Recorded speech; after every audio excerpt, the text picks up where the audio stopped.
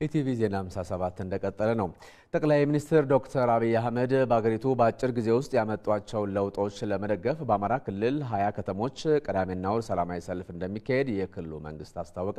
ሰልፉ በሰላማዊ መንገድ ተጀምሮ እንዲጠናቀቅ አስፈላጊውን ዝግጅት ማጠናቀቁንም ገልጿል።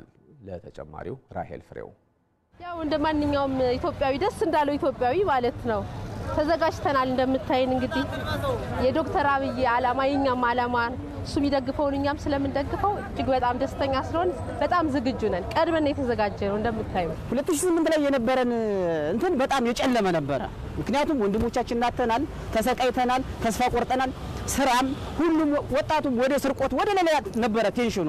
አሁን ግን እግዚአብሔር የተመሰገነ ይሁን ዶክተር አብይን እግዚአብሔር በዶክተር አብይ የተመነሳ እግዚአብሔር ልኮልናል።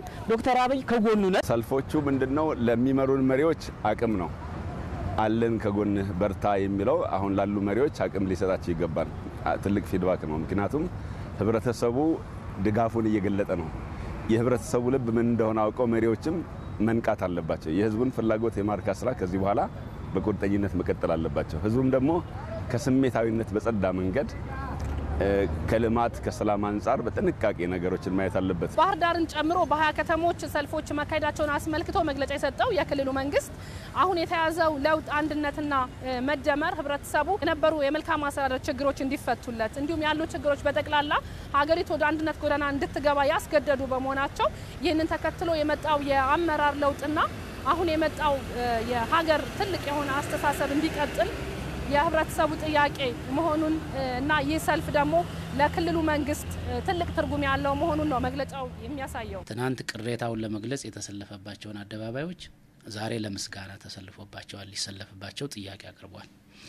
የዚህ ዋነኛው ሚስጥር ለውጡ አንደኛ ከነበርንበት ሁኔታ የግጭት የስጋት እና አገራችን ፈተና ውስጥ የመውደቅ የመጠራጠር የጥላቻ ሁኔታ እየወጣን መሆናችንን ለውጡ ደግሞ በህብረተሰቡ ውስጥ ተብላልቶ የቆየ ህብረተሰቡ ሲገፋው የነበረ ህብረተሰቡ ሲንጣው የነበረ ለውጥ ፈንቅሎ ወጥቶ መሪ ድርጅቱን ኢህአዴግንም እንደ ክልል በአዴንንም ወደ ለውጥ ጎዳና እንዲገባ ያስገደደውና ያስቻለው በመሆኑ ይሄንን እውቅና የሚሰጥበት ነው ማለት ነው። በሰልፉ ላይ ማንኛውም ድርጊት ህብረተሰቡ በንቃት እንዲከታተል በተለይም ደግሞ ይሰልፍ በህብረተሰብ ተሳትፎ በህብረተሰብ ተነሳሽነት የሚዘጋጅና ጠባቂውም ህብረተሰቡ በመሆኑ በትልቅ ርብርብ ሰልፉ በሰላም ተጀምሮ በሰላም እንዲጠናቀቅ ጥሪ አቅርበዋል። እነዚህ ሰልፎች የተጠሩት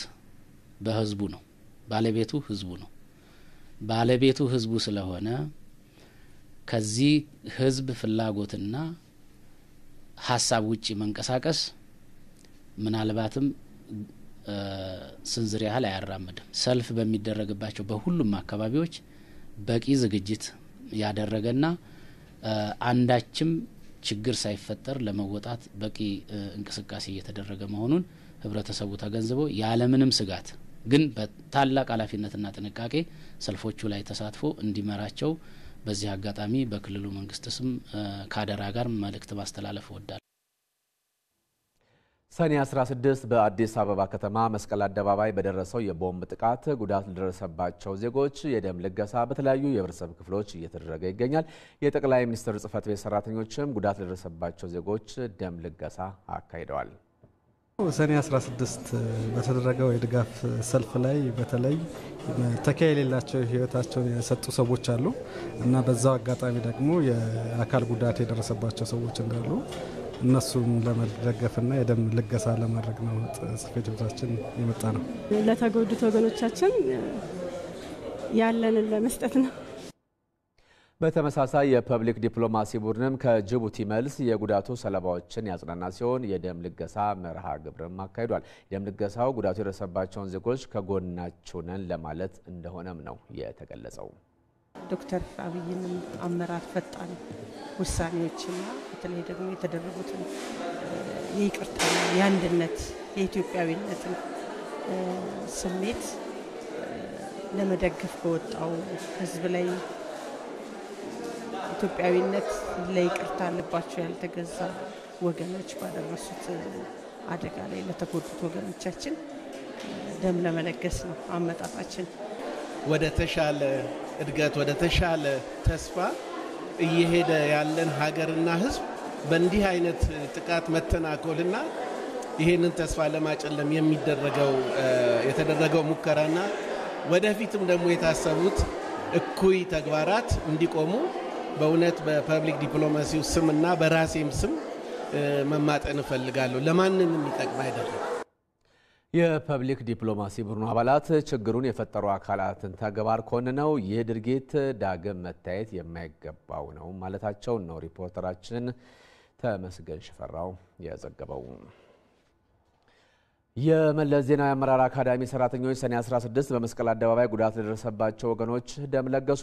በዕለቱ ጠቅላይ ሚኒስትር ዶክተር አብይ አህመድ ባለፉት ጥቂት ወራት በአገሪቱ ያመጡትን ለውጥ ለመደገፍ የወጡ ዜጎች ላይ የደረሰው ጥቃት አሳዛኝ መሆኑን የገለጹት ሰራተኞቹ ተጎጂዎች በደም እጦት ምክንያት ከሚደርስባቸው ችግር ልንከላከላቸው ይገባል ብለዋል። አመራር አካዳሚ በወቅቱ አደጋው በሰልፉ ላይ ለወጡ ወገኖቻችን ብቻ ሳይሆን ለኢትዮጵያ ሕዝቦችም የተቃጣ አደጋ መሆኑንና ይሄ መወገዝ እንዳለበት ለጀመርነው የልማት ጉዞና ለህብረታችን የማይበጅ አደገኛ አስተሳሰብና ተግባር መሆኑን ነቅፈናል። ደም በመለገሴ በጣም ደስታ ይሰማኛል። ትልቁም ኩራት ይሰማኛል። ዶክተር አብይን ፈለግ ተከትዬን በማድረጌ ወገኖቼን በመርዳቴ በጣም ደስተኛ ነኝ። ፍቅርና አንድነትን ለመግለጽ በወጣ ንጹህ ህዝብ ላይ እንደ ታረበኔ ነገር በመፈጸሙ እጅግ በጣም ነው ያዘንኩት። በግሌም እንደ ሀገርም አሁን እንደዚህ ደማቸው ለፈሰሰ ወገኖቻችን ደም በመለገሴ እጅግ በጣም ደስተኛ ነኝ። አይደለም ደም ሌላም የሚከፈል ነገር ካለ ህይወትን ጭምር ለመክፈል ዝግጁ ነኝ። በጋላፊ ጉምሩክ ፍተሻ ጣቢያ ከሁለት ቀን በፊት ጀምሮ የተቀላጠፈ የፍተሻ አገልግሎት ባለማግኘታቸው በረሃ ላይ ለችግር መጋለጣቸውን አሽከርካሪዎች ለኢትዮጵያ ቴሌቪዥን ተናገሩ። የኢትዮጵያ ቴሌቪዥንም ችግሩ መከሰቱን ባደረገው ማጣራት አረጋግጧል። የጋላፊ ጉምሩክ ጉዳዮች ምክትል ስራ አስኪያጅ ተወካይ አቶ ከበደ ቤኛ በስልክ እንዳስታወቁት ችግሩ የተከሰተው ጣቢያው አንዳንድ አሰራሮችን ዘመናዊ ለማድረግ በጀመረው የአሰራር ለውጥ ምክንያት መሆኑን አስታውቀዋል። አዲሱ መልቲሞዳል በፊት አስኩዳ ነው የምንጠቀመው። አሁን ደግሞ ኤስኤምኤስ ነው። ወደ አዲሱ ሲስተም ሲቀየር ኤስኤምኤስ የሚባል ሲስተም ነው የምንጠቀመው። በፊት አስኩዳ ነበር። እዛ አስኩዳ ላይ የነበሩትን የተወሰኑ ሰነዶች በዛ የተዘጋጁ የነበሩ ሰነዶችን እነሱን በመሰረዝ ወደ ኤስኤምኤስ ላይ እንዲሰሩ እየተደረጉ ያሉትና እነዛ ደግሞ እዛ አስኩዳ ያሉት ካልተሰረዙ ኤስኤምኤስ ላይ አያስገባቸው ልጆቹን ይከለክላቸዋልና ያንን ድሊት እያደረጉ የተወሰኑትን እንትን እያደረጉ እሱ አሁን እየተቃለለ ያለው አሁን በአሁኑ ሰዓት የተሻለ እንቅስቃሴ ላይ ያለው በዛም የሚቆሙ ብዙ መኪናም የለም። አሁን መጀመሪያ ቀን ላይ ሮጋ አካባቢ ላይ የተፈጠረው አሁን ግን የተስተካከለና እንትን ያለ መጠበቅ መንገድ ላይ ያለው። ችግሩን ለማቃለልም አንዳንድ የኤሌክትሮኒክስ አሰራሮችን በመተው በወረቀት ብቻ በመመዝገብ አገልግሎት እንዲያገኙ እየተሰራ መሆኑንም ተወካዩ ተናግረዋል። እኛ ጋር የነበሩትን ነገሮች እኛን ለመፍትሄ በመስላቸዋል። አንዳንዴ ሲስተም አለ። አሁን የሞጆ የሚገቡ ነገር መልቲሞዳሎች ወደ አዲሱ ሲስተም ጀምሯል። ከዛ ጋር ተያይዞ የተወሰነ የመዘገየት ነበሩ። እኛ ግን መፍትሄ የምንላቸው መስላል። በዛ ሰዓት እነዚህ በአዲስ ሲስተም ተነስቶ ኦሬንጅ ይባላሉ። ኦሬንጅ ሲሆኑ በዛ ኃይል ይባላሉ። እነሱ ወደ ሚል ሄደው እንዲፈተሹ እዚህ ያለው ስካኒንግ ማሽን የራሱ ጋር የሚገቡት ቀጥታ ስካኒንግ ማሽን መግባት አለባቸው ኃይል የተባሉ ስላሉና ከፍተኛ ስለሆነ እነሱ ብዛት ስላላቸው እነዚህ ኦሬንጅ ይባሉትን ወደ ሚል ሄደው እዛ እንዲፈተሹ ሪማርክ እየላክን ያለ ነው። መፍትሄ ብለን እዚህ ቆመው ወረፋ ከሚጠብቁ ብለን ኮንቴነሮች ማለት እንደዚሁ ማዳበሪያ ጭነውና ከፍት ጭነት ጭነው ብረት ምናምን ጭነው የሚመጡ መኪኖችን ደግሞ እነዚህ መኪኖች በማኑዋል ሲስተም መግባት ነበረባቸው። ግን እኛ ሲስተሙን ትተን በማኑዋል እንዲስተናገዱ እያደረግን ወረፋውን ለመቀነስ ብለን በማኑዋል መረጃውን እያስተናገድን ያለ ነው ከመኪናው ብዛት አንጻር ማለት ነው። ከሀገር ውጭ አፍሪካውያን ቅድሚያ ለሚሰጡት በሶማሊያ ለሚመራው ለውጥ የተባበሩት መንግስታት ድርጅት ድጋፍ እንደሚሰጥ ገለጸ። በሶማሊያ አሚሶም የደህንነት ቁጥጥሩን ለሀገሪቱ መንግስት ለማስተላለፍ እያደረገ ያለውን ጥረት ከተባበሩት መንግስታት ድርጅት ከአፍሪካ ህብረትና ከአሚሶም የተውጣጣ ቡድን ገምግሟል። ሰለሞን ገዳ በደቡባዊ ሶማሊያ የደህንነት ጥበቃውን የአፍሪካ ህብረት የሶማሊያ ተልዕኮ አሚሶም ለሀገሪቱ መንግስት ለማስተላለፍ እያደረገ ያለውን ጥረት ከተባበሩት መንግስታት ድርጅትና ከአፍሪካ ህብረት የተውጣጣ ቡድን ገምግሟል። ቡድኑ በኪስማዩና በባይዳው ያደረገው ግምገማ በጸጥታው ጥበቃ ምክር ቤት በተቀመጠው ውሳኔ መሰረት የፌዴራልና የክልል መንግስታት በቅንጅት